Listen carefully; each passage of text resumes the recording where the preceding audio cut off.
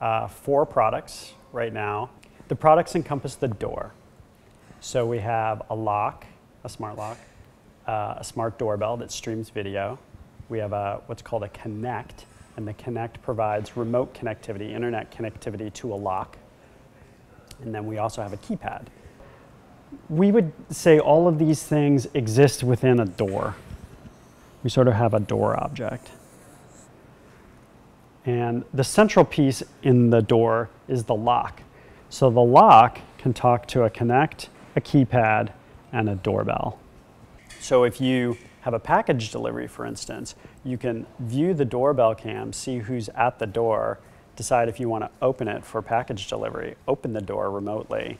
Person comes in, leaves the package, and then closes the door behind them, and the door locks automatically. All the products are surrounding the door, and a lot of the products work together. You can tell Alexa, unlock my lock, right? And she can do that. We have a Nest Cam integration, so you could actually watch the package delivery person inside your house and then track them as they exit.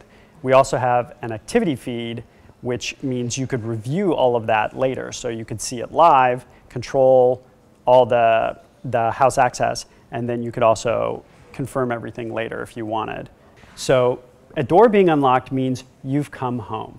And so people can set up what are called scenes. So if they have other devices, not even August devices in their house, they can basically unlock their door, turn on their light, start some device that's important to them in the house. And sort of, it kicks off a process. I had lunch with someone I know who happens to know the CEO here, is Jason Johnson.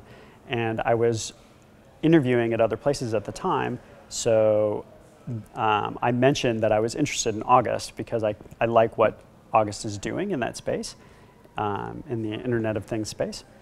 And I ended up coming in for an interview, and it all happened pretty fast, like in under a week. It was hard. The interview was really hard. It was an all-day affair. I interviewed, I think, with 5 people, all of which were engineers. I left here with a headache. But yeah, people asked what I would describe as both questions, all technical, some questions related directly to what we're working on here, and some questions were more general computer science questions. Some of the best ways to recruit are more casual. That, formal recruiting processes tend to be a little bit more structured, and for startups at least, it's harder to get to know people a little bit in those environments. Recommendations from current employees is really sort of a great way to find new people. Probably want to be somewhat familiar with the products that the company or our company produces, and maybe have at least a glancing familiarity with how they might work. That's a good way to prepare. You would want to familiarize yourself with Bluetooth protocol, right? You would want to understand that. What's a characteristic? Like you would need to understand those things in order to understand our products. It's not that we're going to drill you about that, but you would want to be familiar. Yeah, and I think that seems reasonable for any place you interview. You want to be familiar with what their products are, and you want to have a basic understanding of how they operate. My general question is somewhat iOS specific. I usually ask candidates how many different ways you could have what's called a master detail relationship between 2 view controllers, and that if you wanted to return information from the detail view controller back to the master view controller, how many different ways can you do that, and what are the pros and cons of some of the ways of doing that? Because there's a lot of ways to do that. I would say more than a half dozen ways to do that. And it's very interesting to see how many they can come up with, and then to understand what the advantages or disadvantages or the use cases are for different ones of those. Ours is, and most legacy code is written in Objective-C, and then in the last few years, Apple came up with a new language, which is called Swift. So some things are developed in Swift now as well, but they actually compile to the same language. They compile to Objective-C.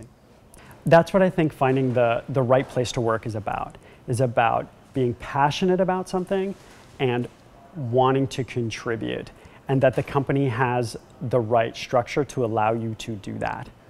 it's not about just finding a bunch of people. And it's not about interviewing at tons of companies.